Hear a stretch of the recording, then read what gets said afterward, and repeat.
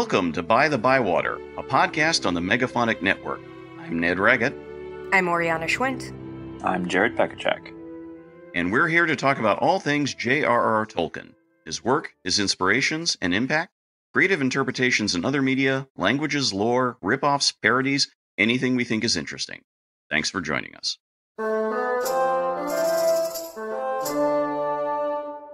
Hello and welcome to the 35th episode of By-The-Bywater. Glad to be back with you. We hope you're happy to be back with us. It is being recorded right now. As I mentioned before, sometimes when certain matches of football happen, things can get noisy outside.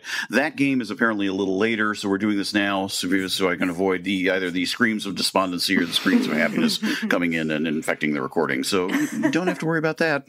So we'll see what the later day brings me. Anyway, setting that aside, how has the year gone for you guys so far? Busy. Things are getting pretty busy. Staffing season is starting for television a little early, so who knows what the future holds. Your eventual showrunner position, which will happen, of course, yes. Somewhere along the line, quickly. So, and then we can finagle our way in. So, yeah, consultants, y'all can consult. Okay, that's good. We'll take you up on that. So that sounds good. So, okay, but we actually have, believe it or not, some news to report. Sort of. Yeah, but right? It is something. So we might as well just plunge right into it. So, Jared, please do take it away. Well, we figured something had to happen, and it did. Amazon has finally given us something about the upcoming series. They're still basically telling us nothing, nothing else beyond the title.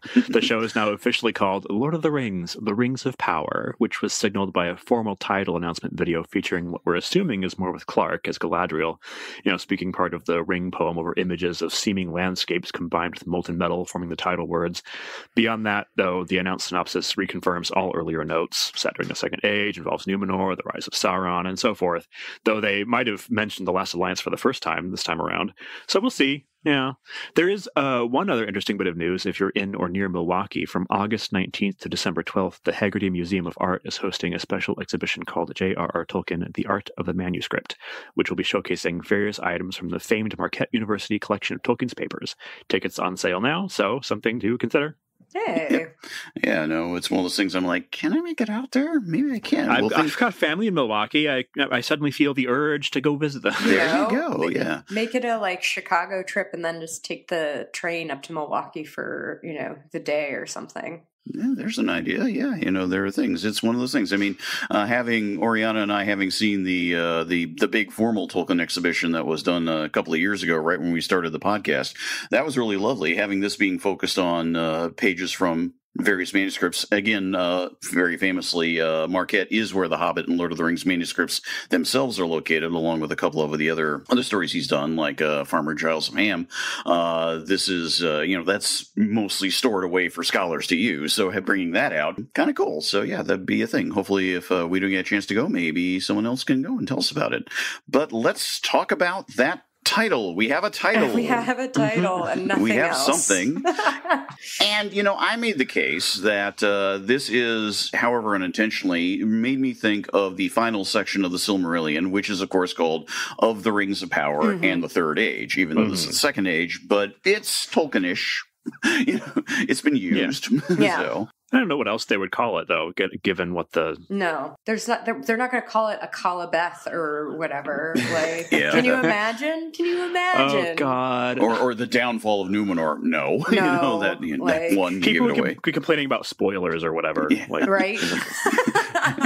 Return of the King already took care of that as a title. Right. I mean, let's face it. So.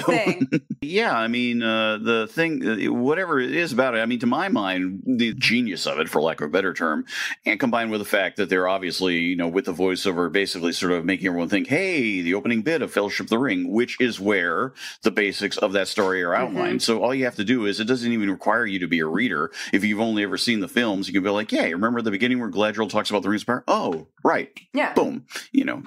Smart, solid intro. There you go. It really works. So good job, guys. It was funny seeing people being like, oh, we know more about it. And it's like, no, we don't. No, you don't. No, we don't.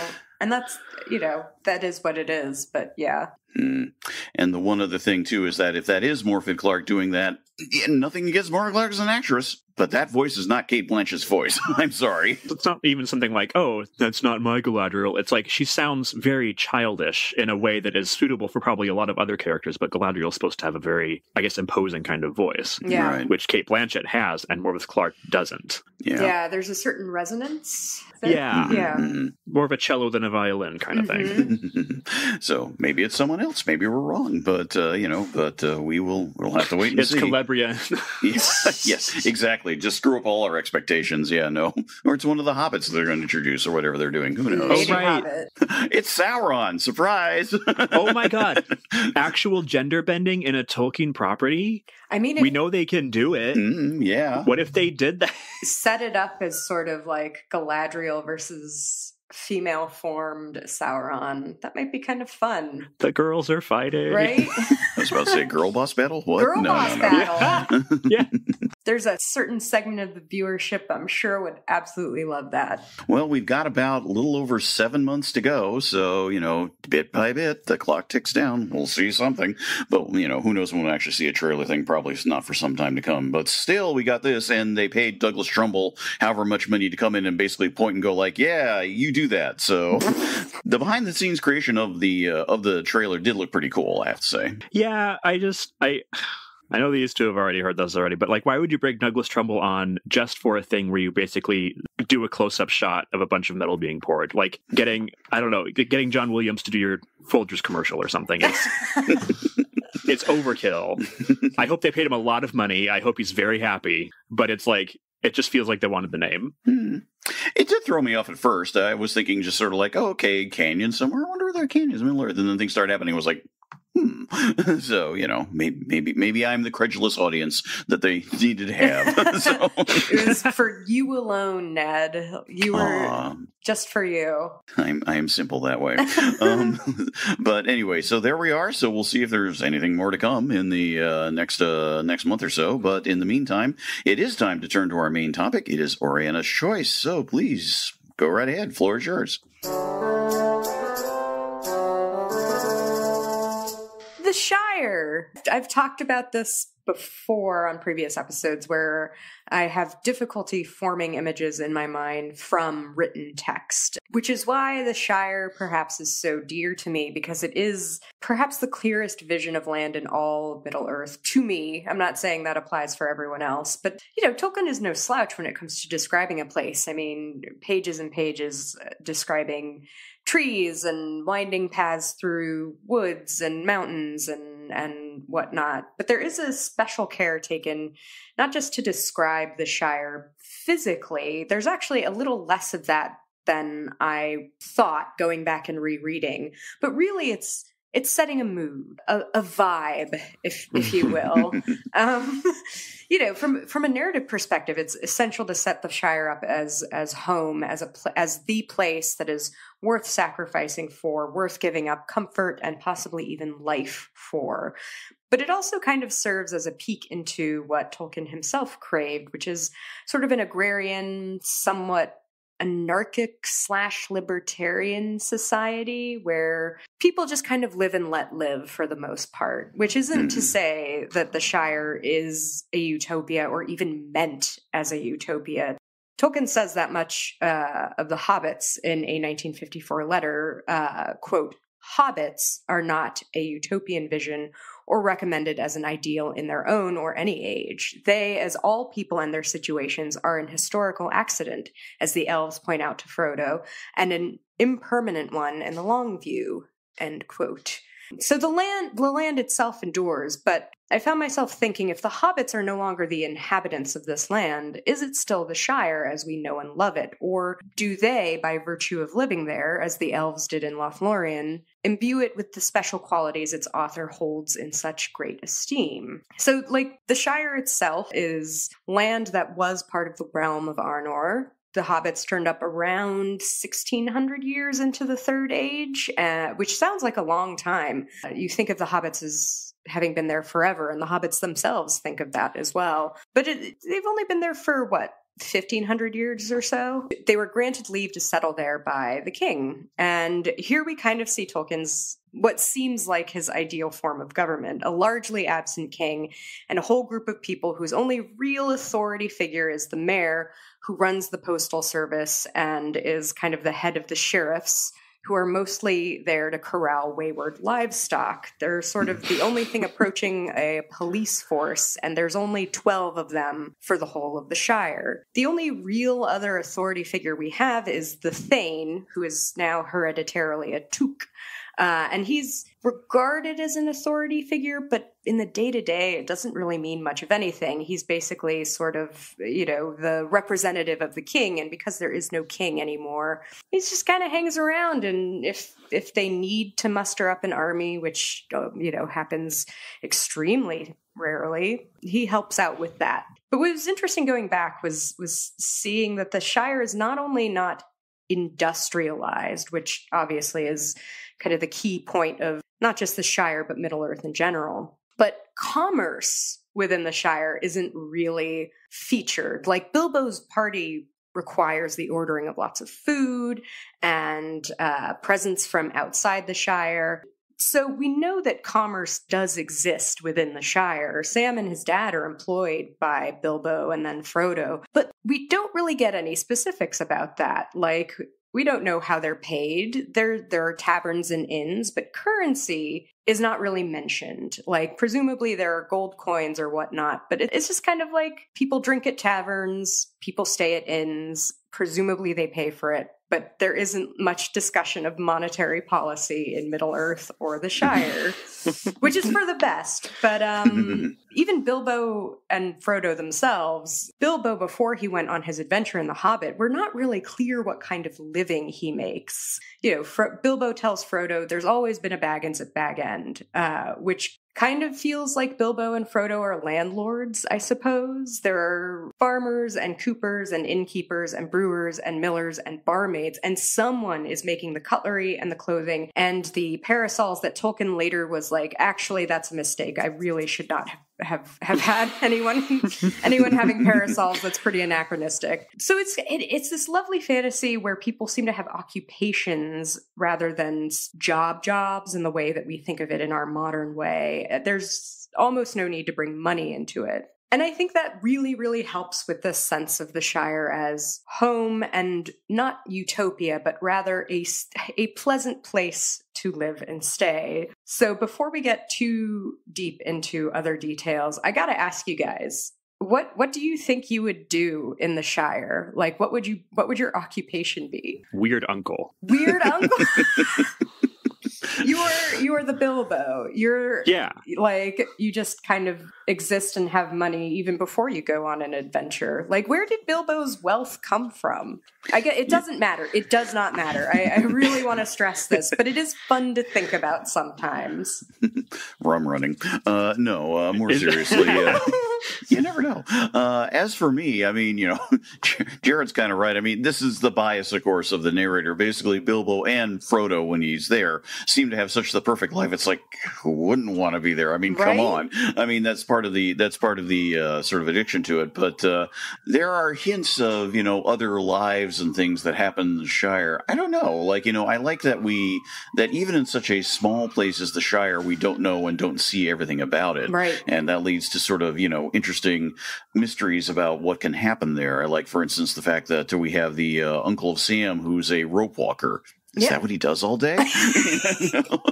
You don't get a sense of librarians in the Shire. Which is a little odd, honestly. You would think, I guess, because the Hobbits are not a super literary society. It's super interesting to me that they aren't like a literary society. They don't have a ton of books, but they keep such close track of relatives. Yeah. Like, if there is a librarian there, it's going to be actually a genealogist. Yeah. I'm sure. Mm-hmm. It's almost an oral history type thing combined with a notification. It's like, okay, we know that this is the uncle who did this, or this is the one who went to sea. Like, as you can see in the appendices, part of the joy of the appendices are all these little sort of hints and bits of other Shire life that Tolkien creates. But to answer your question, I don't know, Oriana. That's a really good one. It's sort of like I would stick out like a sore thumb. I think I'd have to be the weird uncle because nothing else quite suits me. You know they've got a high proportion of just weird uncles lying around. Yeah, Like that's gotta be pretty much all of the proud feats. I feel like are all weird uncles. Yeah. But I think this says something to the hard to say protean nature of the Shire, but to a degree, the fact that both Jared and I certainly, responding to the idea of this sort of, dare I say, an idealized, comfortable, and for frankly, male fantasy of, place of one's own and all that. So, and from that framing where you're just sort of like, no expectations and nothing seems to be asked of you. That's true. No wife, you don't even take care of the garden unless you really want to talk with the gaffer about potatoes for a little while, probably longer than you want. Yeah, you have tea, you make baked goods every now and then, and that's kind of it. It does sound like, I know Tolkien specifically says this is not supposed to be a utopia, but I mean, it kind of sounds it's like it would be. I think it's what sometimes you got to take everything an author says about their work with a grain of salt. Sure. I think because not everybody's going to be accurate about their own work, but I think sometimes when he says something is not this or is this, a lot of the time, given what it actually comes across as, it's just this. It wasn't meant to be. Mm-hmm. He's saying it's not, but it's really it wasn't meant to be utopia, but it is, right. Yeah, it has problems, and I think maybe he was thinking, I'm not intentionally writing the ideal society, but it's so idealized. Mm-hmm. Everybody is just drinking beer or farming or whatever, and there's like the petty small town gossip kind of stuff. Mm-hmm. There's unhappiness in the Shire and all that, but it's a utopia. Right. It is kind of the ideal society because of the problems that it does have that are quite small in the grand scheme of things. I mean, no one loves being the object of or the subject of gossip, but I don't know. If people think I'm kind of a weirdo because I have lots of money, that's fine. That's a problem I'm willing to have. Yeah.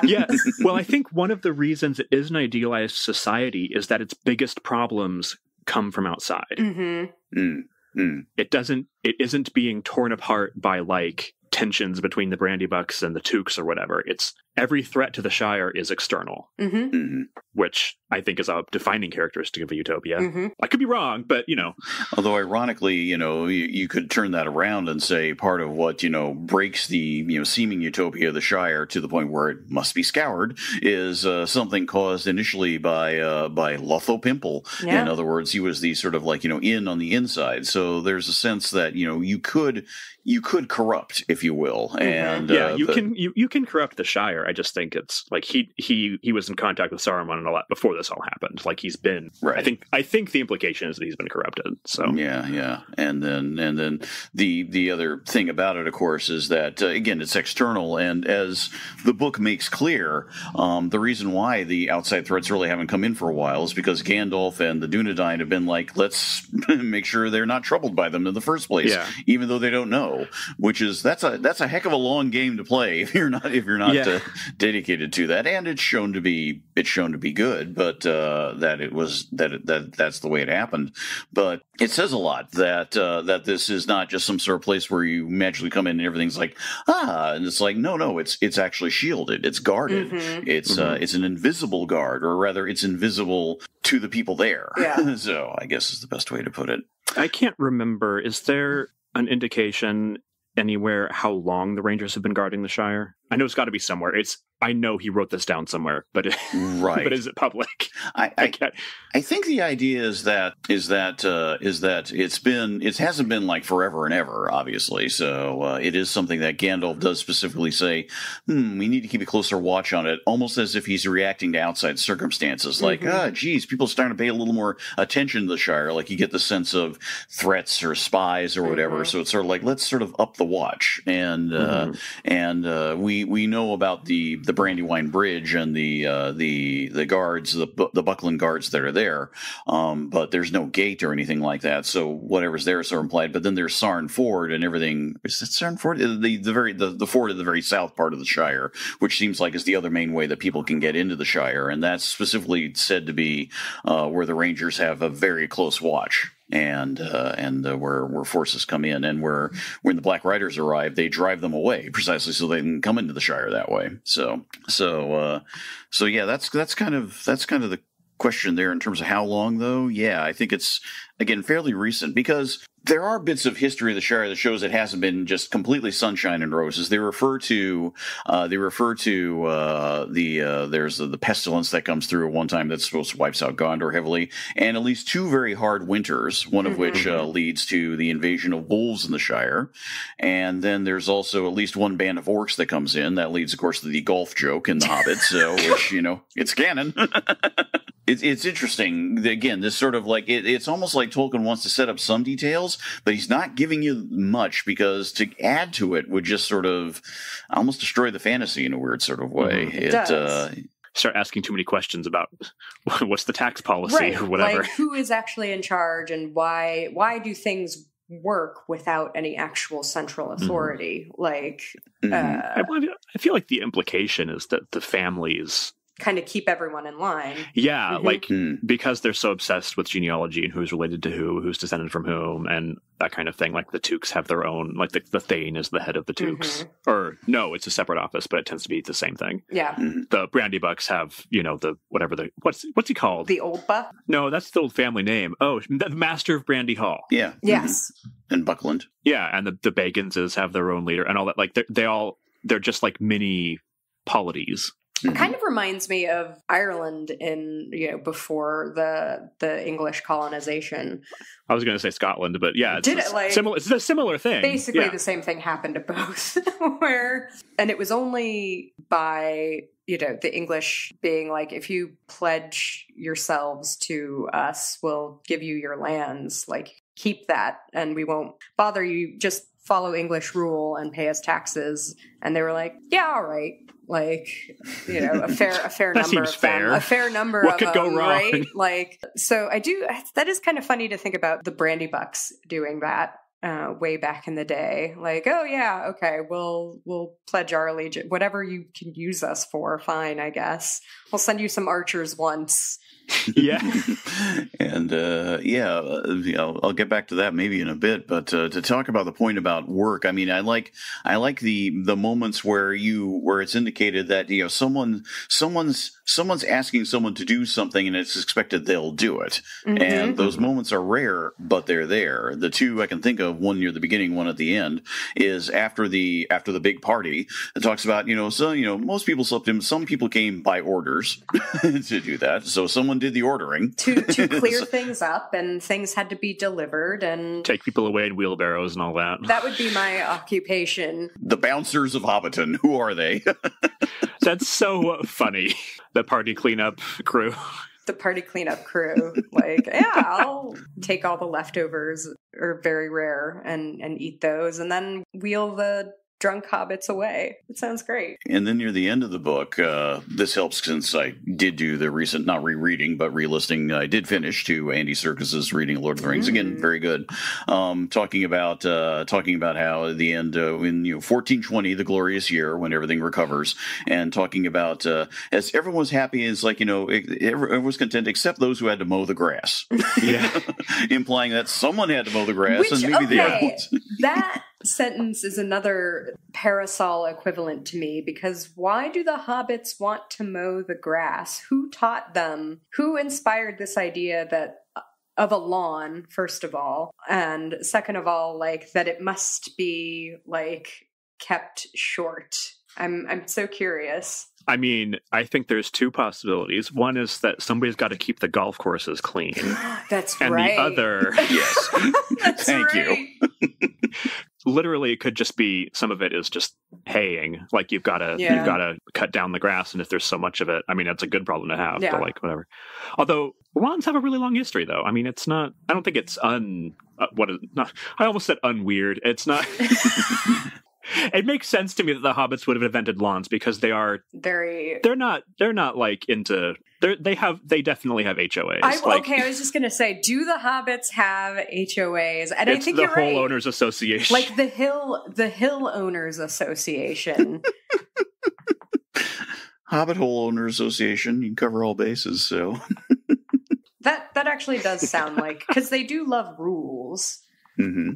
So that makes sense. You have to create some rules about, things being kind of orderly. It's funny the mention about the anachronism of lawns that leapt to an issue of cultural portrayal, let's say, and that will lead me to expand on a further point. But a favorite bit of mine from a series of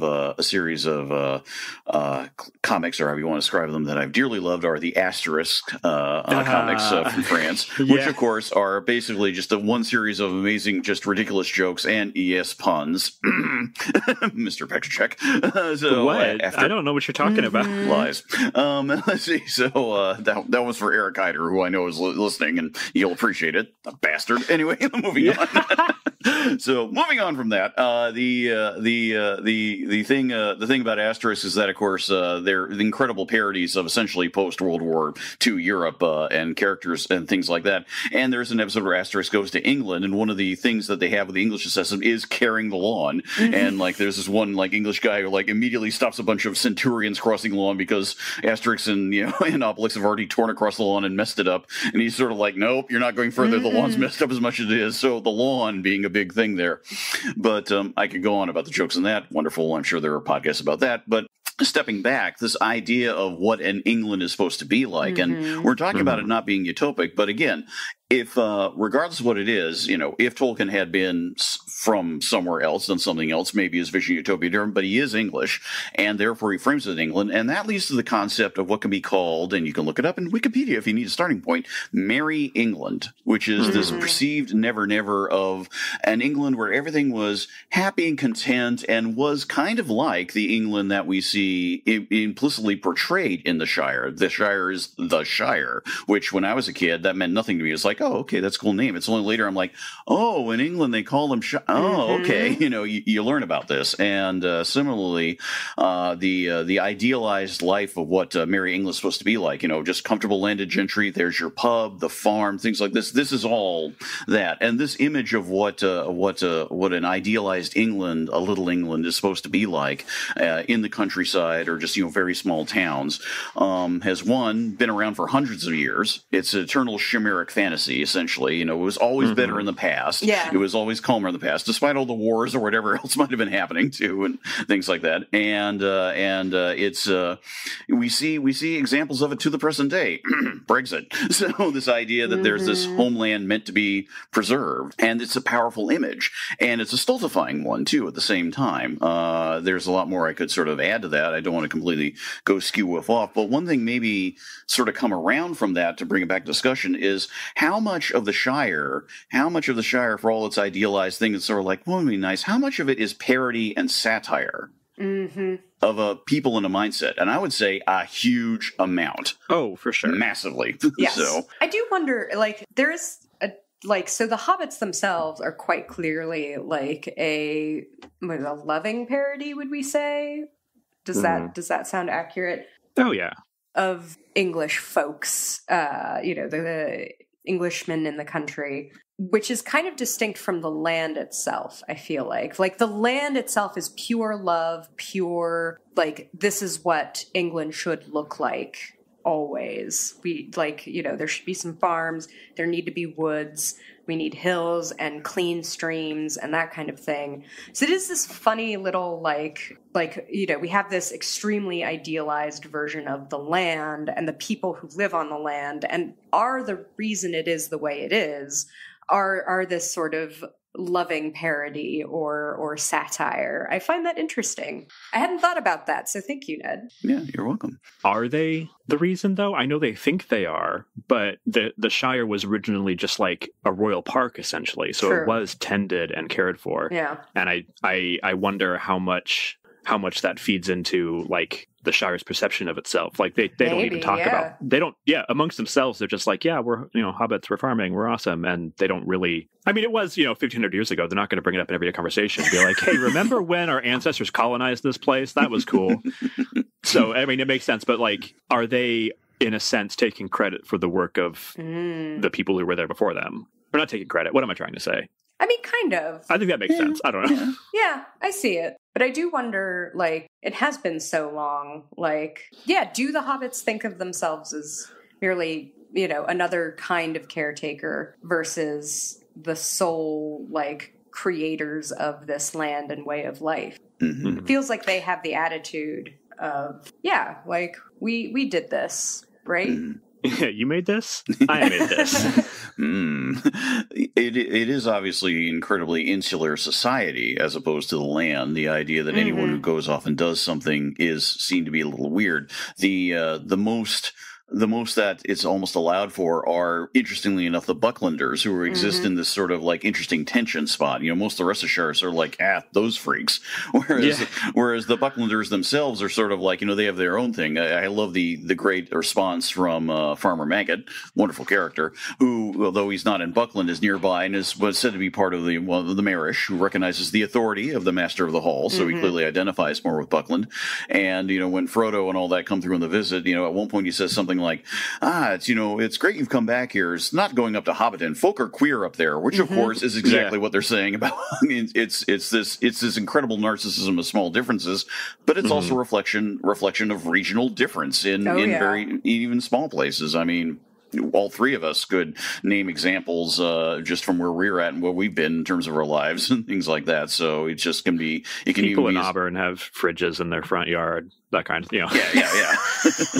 Just like 20 miles south of Seattle, it's like, oh, they're all rednecks down, not really, but, that's how it is. Right. Those stereotypes are real. And we see it here. Sort of building on your point there about the land, Oriana, and the differences in this idea of sort of what coming in. There is this sense of we sort of, and slightly returning to the point that the hobbits do have a sense of history and knowledge, but it's only so far. Yeah. It's like they don't treat things as folklore necessarily, but they also don't treat them as deeply important.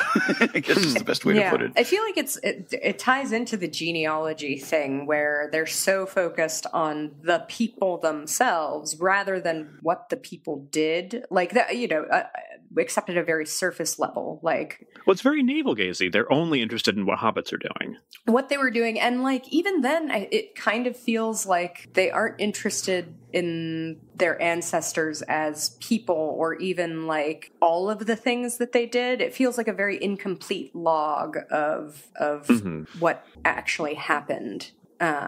And part of that is because it's so narrowly focused on only Shire business, of which there is seldom too much. And some of that is just, I think, like, kind of a lack of interest in, or a more interest in just getting names and dates instead of who these people are and the fullness of their lives. There's maybe how much biography do we always want to bring in with these things like this? But in this case, I think Tolkien, in his depiction of the hobbits from a Frodo specific point of view, more than anything else, is sort of like, he's allowing for the fact that there will be some who, with some sense of foreknowledge or not, will actually go out and do things. And that's exactly what happens. 4 hobbits go and have a massive world-changing adventure and come back to a recognition that is conditioned at best. As the book says, Merry and Pippin get most of the attention after they come back and everything's settled, because they get to be they're the young lordlings. They are the young lordlings. It's something that underscore they are the ones who are going to inherit these positions over time as master and Thane. So it's sort of like, hey, wow, get a load of them. It's sort of like, oh, you went to crazy weird places. I never want to go there, but goodness, that's the sort of reaction. You sure look nice. You got some pretty clothes out of it. Yeah, and doing stuff, and of course, they do great deeds in the Scouring as such.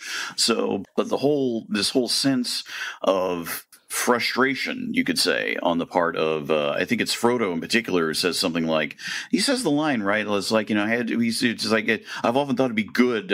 What's the exact line? So it's something good if they go on an adventure or have a thing, so it'd be good for them to have like a dragon invasion or something like that. I've often thought that. Yeah, which he says before he does anything. Yeah. It's in like the second chapter, and Gandalf's like, you don't know what you're talking about. Don't ask for that. And then Gandalf himself, it's sort of this almost, loving recognition of their insularity. And at the same time, it's sort of like, it makes you wonder, it's like, can you cuddle them too much? When he says, oh, it'd be so terrible if all you ridiculous as boffins and things like, all became slaves. It's sort of like, well, that ramped it up. That escalated quickly. Yeah.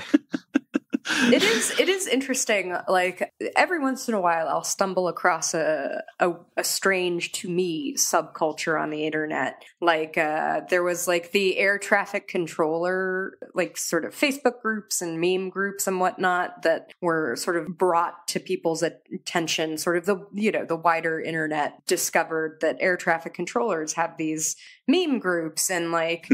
I just felt such a fondness for them, and I was like, ooh, is this like kind of the patronizing attitude that like Gandalf and the Dunedain have for the Hobbits? Like, am I falling into that mindset? You can say so. Sorry, now I'm just wondering what a Hobbit meme group would be like. The people from Buckland to be like, oh my god, a Hobbit stand-up. Sam has a tight 5. What is the deal with Bucklanders swimming? Am I right?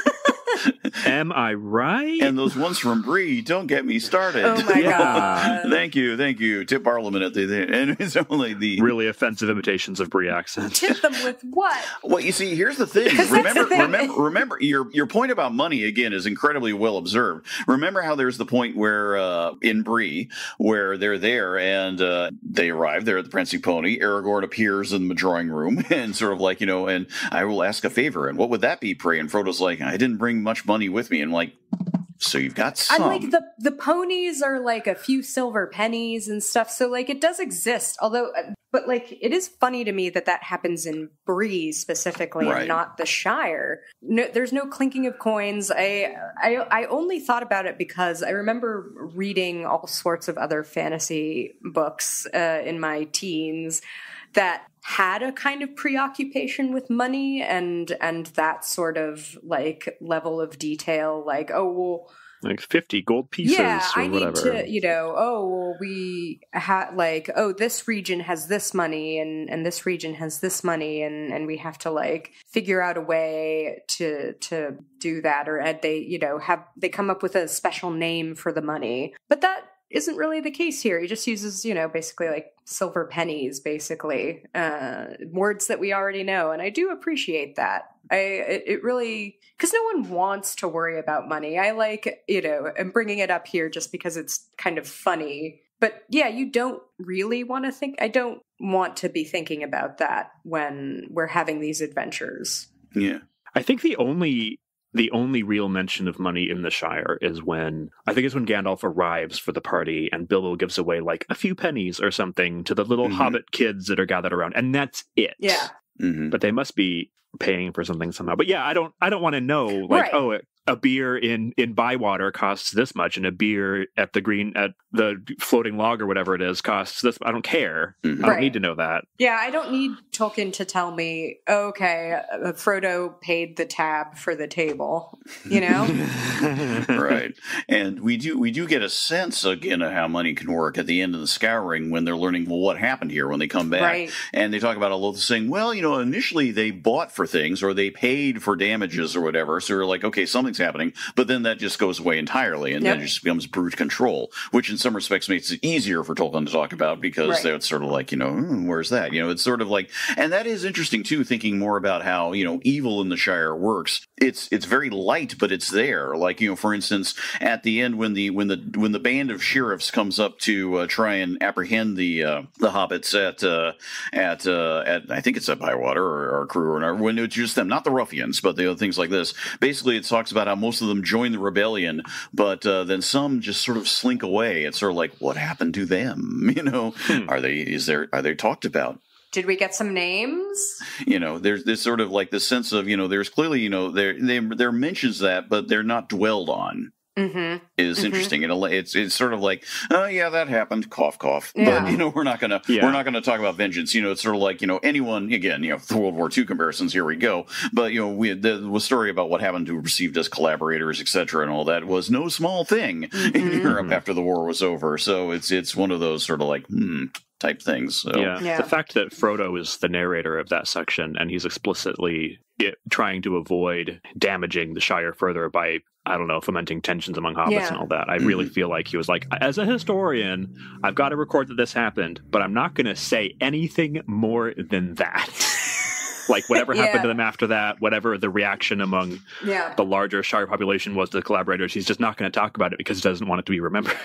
Which is like, that's one way to go about it. It is interesting. Like it tells you a lot about Frodo, and it is. I do think it's also really great that the way that you knew things were getting bad in the Shire was when the sheriffs, there started to be more of them. Like Tolkien said, defund the police. The sheriffs, and also the concentration of land and wealth under specific people, rather than, I mean, they're already, the great families already own a ton of stuff, which is apparently okay. But it's when one family tries to get greedy and take over more than that, like Lotho does, that it's like, okay, this is a problem. Ancestral wealth is fine. To destroy what was already there, too, and turn it into something else. I think that it's this interesting tension between, and when I say conservative, I mean the literal act of conserving what is already there,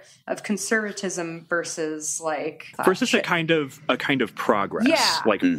Progress relies on, a specific kind of progress relies on destroying what's already there and making something else. Whether it's better or not, who knows? If you sell it as better, it might have, the Elon Musk with the tunnel thing. Like, that's a certain kind of, air quotes, progressive thing to do. But it's like, it doesn't fix anything. It's just improving for the sake of improvement, and it doesn't work. Right. Which is... that's very, very true. I'm sorry to have to interrupt. You remind me of something. I'm holding up my copy of the book so my co-host can see it, but this is John Garth's fairly recent book, The Worlds of J.R.R. Tolkien, which is specifically about the geography that inspired Middle-earth. And a map in it I found was very interesting, which, again, I'm going to hold up for their consideration. I'll try and maybe do a scan or something like that. These are locations around Birmingham where Tolkien lived when he was a kid. And the one that's right here, which is the one at the actual outskirts, Sarehole, as you can see, compared to all the other ones, was an actual one that was actually on the fringes of the city at the time. Yeah. So you get a sense of how when he was a young boy, and he talks about this, of course, in the introduction, as compared to the other spots that were much more urbanized. Living in Birmingham is sort of like there's an actual, the mill of his youth, even though, as he says, the mill owner was not named Sandyman, and those local, and that sense of something that even now, of course, now that the urban expansion is what it is, and the book I feel indicates that that area is now pretty much totally transformed. So you do get the sense that Tolkien is we're this idealized, coming back again to the Merry England thing again. This sense of this idealized place was very tangible still for him, and still was tangible in this late Victorian Edwardian era. The introduction of railroads were long established at that point. Only the oldest people in England around the 1890s would have 60s, 70s and up would have remembered the time before railroads, and cars were only just introduced. So it's just on the sense of, and to tying the sense of progress. What is progress? What is acceptable? What will we allow? There's obviously no railroad or anything truly industrial, anything like that in the Shire. So Tolkien's reaching back even further, but this sense of just it's on the tip of your tongue. You can almost touch it with your fingers, and he remembers that when he was young, and by the time he's writing everything, that's long. As with so much else, it's long gone. Shifting gears, maybe, though, to talk about it, I mean, absolutely. One of my favorite sequences in Lord of the Rings, no question about it, is the extended chapters of the walk from Hobbiton to Crickhollow. Yeah. Oh, yeah. Strictly as a nature walk, every time I read through that's like, I am happy to be on this journey. Yeah. It is a beautiful picture of a walk that didn't exist in reality. Of course, you know, that things, but Tolkien drew on his experience from just walks and things, and you're just like, I want to be on that trip. I really, really do. It's described so beautifully, everything about it. It is truly idealized, but in the best way. I adore it. It's some of his best writing. That was actually the inspiration for choosing this topic. I often go back and read that part of the story specifically as just kind of a little mood booster. Like it's you know, my own little personal SSRI. Like, just reading that, and it's very calming, even though like the Black Riders are there. But just reading that and like having it capped off with meeting the elves, and the description of that evening at Woodhall is just so lovely. Like, I learned so many different nature words too. I grew up, it wasn't total suburbia when my family moved to Central Florida. I was like 4 years old. It was still kind of swampy, backwatery, and was being built up. But my family was not like a huge nature outdoors type family. And so I felt kind of impoverished by not having experienced that kind of scenery and having no words that to really describe land or trees or fowl or fauna. And so like learning all these, like a ride, you know, not like riding in a car, but like a beautiful green ride it was very formative for me. It's funny. When I was a kid, I always just kind of not skimmed that part exactly, but I was trying to get over with like stop for the elves. Yeah. Stop for Farmer Maggot, but the rest of it is like, okay, this tree, I don't care. All right, you're walking, we know.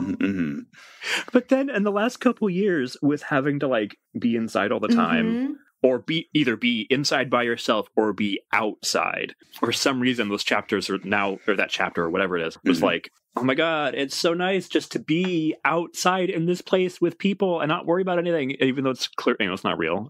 I swear I can distinguish fantasy from reality. Of course. But it just, I appreciate those more now than I ever thought I would. Just like this little walk through the nettles or whatever. Like, yeah. Right. I love springy heather and yeah, you know, looking down into valleys, which again, as someone who grew up in the flattest state in America, or if not, or one of the flattest states in America. Isn't the highest point like a boulder somewhere? Yeah, like it's not. it's pretty, yeah. I had never even really seen hills.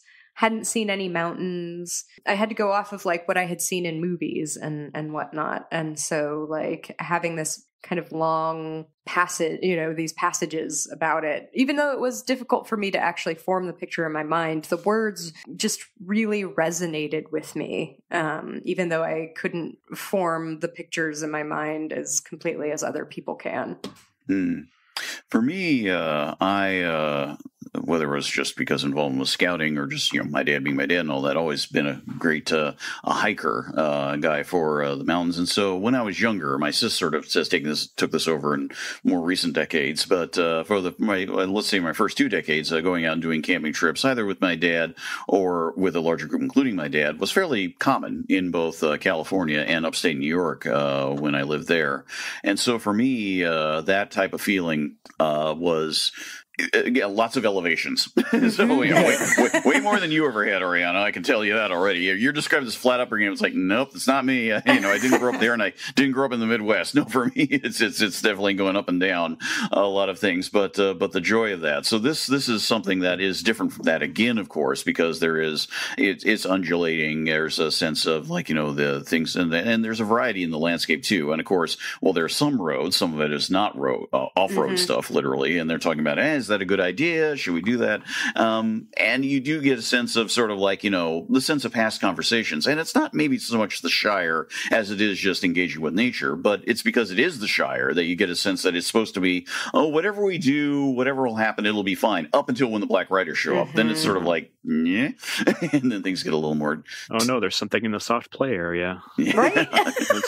Pretty much.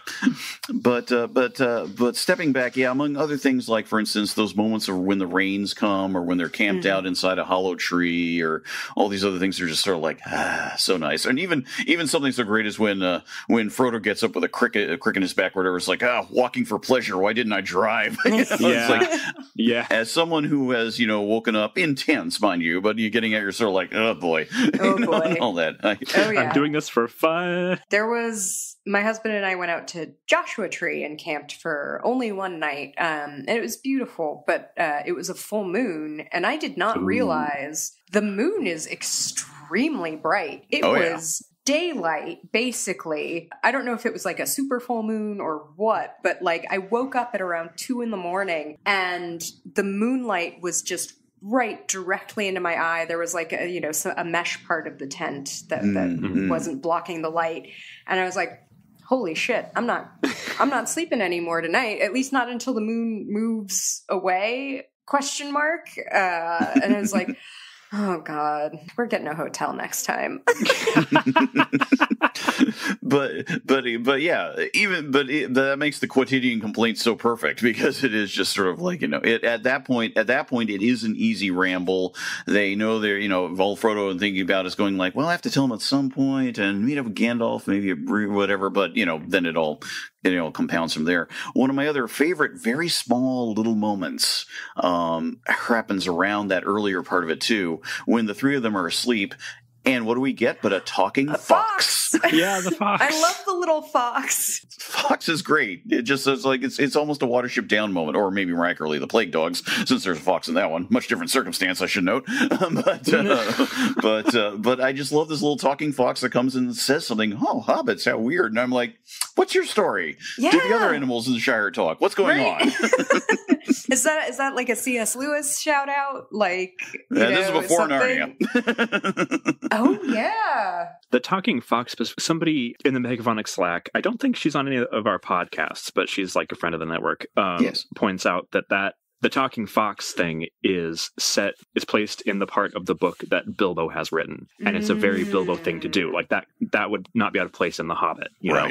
Yeah. And then when Frodo takes over, all of a sudden the narration is much more matter of fact, and there's no talking foxes, and no animals are wondering anything about anybody. But yeah, it's such a cute moment. It's like that's the last bit of cuteness for a while. It is. I will say, it does say he thought. So technically, the fox does not speak. I could have sworn he said to himself, but I know it's weird because it's all in quotations, but it does say he thought, so I guess we can let that slide. But it does feel very Bilbo-y, so that totally makes sense. I forget about that sometimes. I forget that, like, yes, different people have written different parts of this, or quote unquote. Yeah, no, that's a good argument. I'll accept it.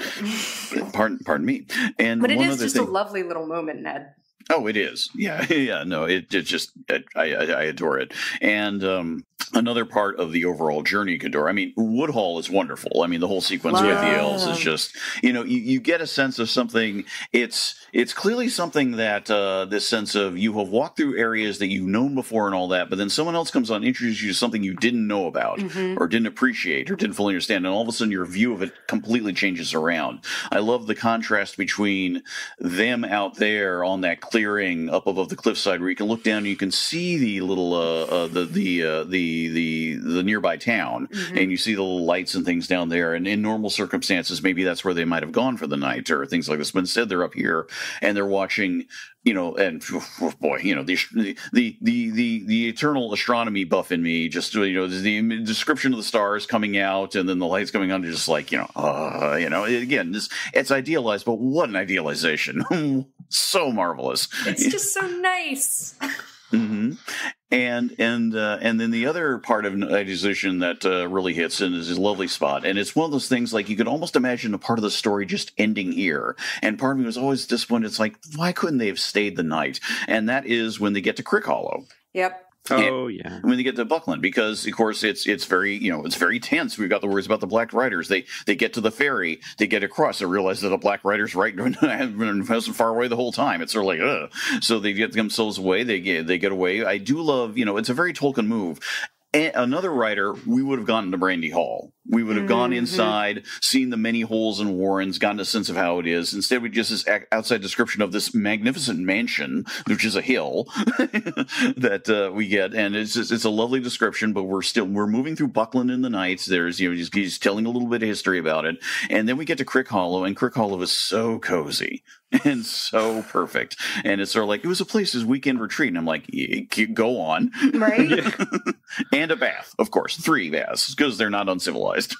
Yeah, that whole sequence is so just warm and just like it's such a good setting up of the contrast to come, and be just like this is what we're doing this all for. This is why we're bothering. Yeah, it's very effective. Shout out to Fatty Bulger.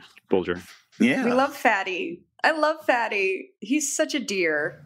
So good. He does like one thing, but he does it so well. And he does it so well. Yeah, he runs off to warn the Bucklanders, and he's a good boy. There's so many of the Hobbits are good boys. That's one of the best things about the Shire. The sheer percentage. That's true. Yeah, he's in the little jails, and they risk him out, and he's like, and he can't get over this how Merry and Pippin have grown. What's your size in hats now? The size in hats thing is hilarious to me. Like, because I forget that hats come in sizes.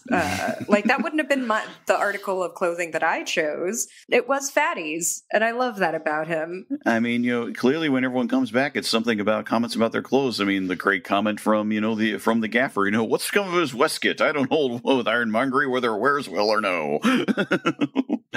What a great line. So, I mean, yeah, the Shire is... It's more complicated than it seems to be on first blush, and yet at the same time is so almost seductively simple. It really is. It's a land of contrast. But more seriously, it is one of those things where Tolkien is relying on both, you could say, stock characterizations, but a certain sense of place and self to draw on, and also just not making it be completely perfect. I mean, in some respects, that's what the Scouring, which of course we spent an episode on already, it means in some respects to contrast the two, and of course what that means and takes on that, and one can go on. I do sort of wonder, bringing up different narrators and all that, and the idealization and all that kind of thing, is how much of it is intentionally the in-story authors of the book. Not necessarily idealizing the Shire exactly, but wanting to portray it as they wanted it to be. Good point. Not that it's untruthful in some respects or whatever, but like if you've been through a terrifying experience in your own land, how would that affect your portrayal of it? Yeah. In a chronicle, would you want to be like, everything was fine until the invaders or whatever? We only had the petty disputes, but that was fine because it was funny. I don't know. I don't think there's an answer. I'm just wondering if we're looking at what he intended as far as idealization and what the book is doing. Where's the division between the author and the narrator and all that? I find that plausible, that there is this element of editorial or wishful thinking. Kind of not totally rose-colored glasses, but a bit of that, just induced by this, like, you love the Shire so freaking much that you want to believe that it was always this good, or great, make the Shire great again. Make the Shire great again. I was hoping none of you would say that. You lead us down that primrose path. So, we probably should wrap up at this point. So, Oriana is the introducer of the topic. What do you want to say in conclusion, if anything? So, I feel like I didn't properly answer my own question. I feel like I would be a barmaid in the Shire, and that's the end. That's my final thought. Yeah. Barmaid of the Green Dragon, we heard it here. Right?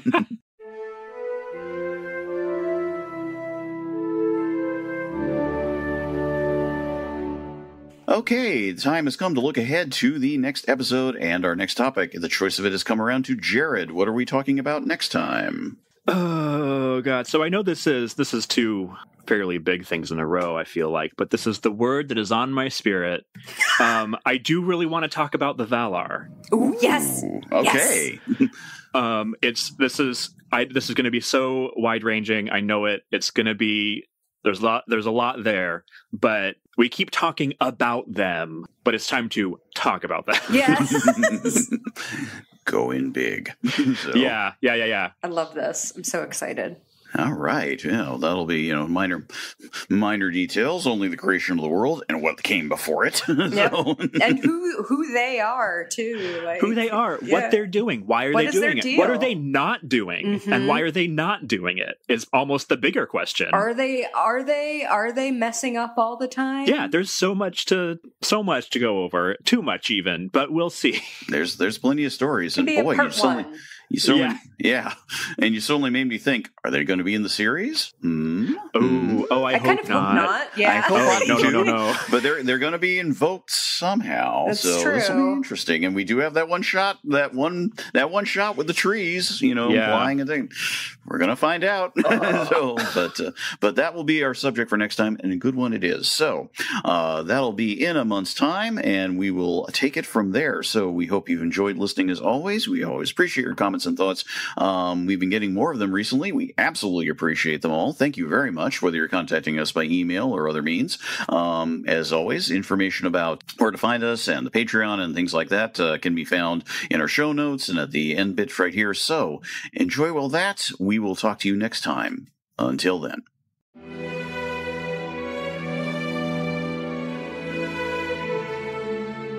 Thanks again for listening to this episode of By-The-Bywater.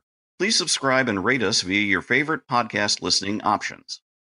Episodes and show notes are at megaphonic.fm/bythebywater, all one word. You can also message us through here. Email us at bythebywater@megaphonic.fm or follow us on Twitter at By-The-Bywater. You can also follow us individually on Twitter and ask questions there. I'm at Vandroid Helsing. I'm at Schwinter, SCHWINDTER. And I'm Ned Raggett, 2 G's, 2 T's. By-The-Bywater is a proud member of Megaphonic Podcast Network. Find all our fancy little shows at megaphonic.fm. We hope you join us again next time. Until then, Namarie.